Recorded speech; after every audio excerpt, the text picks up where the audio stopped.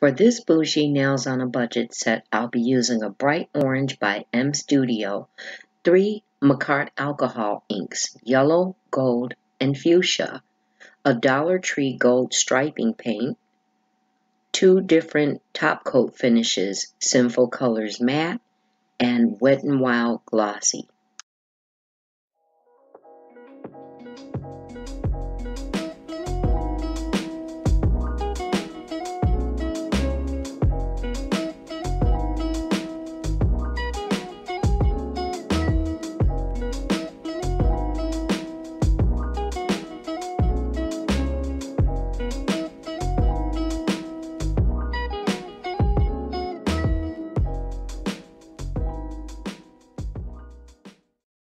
Hey everyone, hey NailTubers, and welcome to anyone who may be new to my channel today.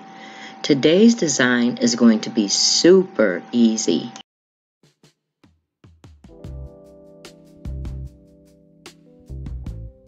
I'm going to be going in with this bright orange. This is such a pretty color, it just screams summertime to me.